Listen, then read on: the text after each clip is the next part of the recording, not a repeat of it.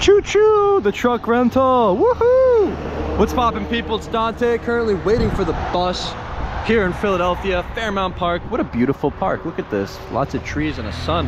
You know, I'm currently standing on a rock, orbiting around a ball of fire, tilted at a very particular axis, because the days are shorter, man. I hate that the sun sets earlier, but it's all merely a part of life, right? Change, the seasons, everything like that.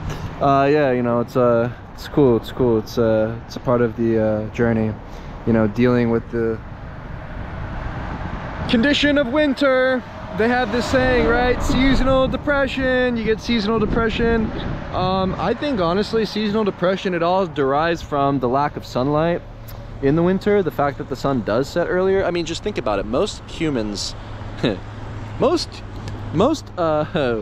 man, I just finished reading Diogenes, the dangerous life and ideas of Diogenes, just to learn about this cynic philosopher. They called him the dog. He lived in a clay pot in Athens, and he would critique Plato because Plato, he would discuss humans as featherless bipeds, and apparently he brought a chicken without feathers to Plato to insult him. I just think that's hilarious.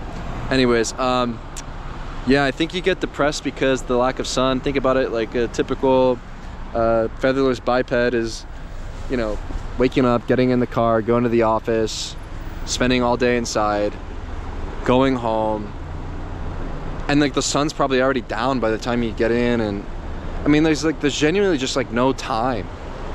It's like it's crazy. So what is the solution? I'm excited for robots. Robots are gonna fucking save humanity. I can't wait till the robots start making robots, and the robots drive us everywhere, and the robots do all the menial tasks that take up all of our time away from sharing stories around the campfire. And yeah, hopefully we can free ourselves.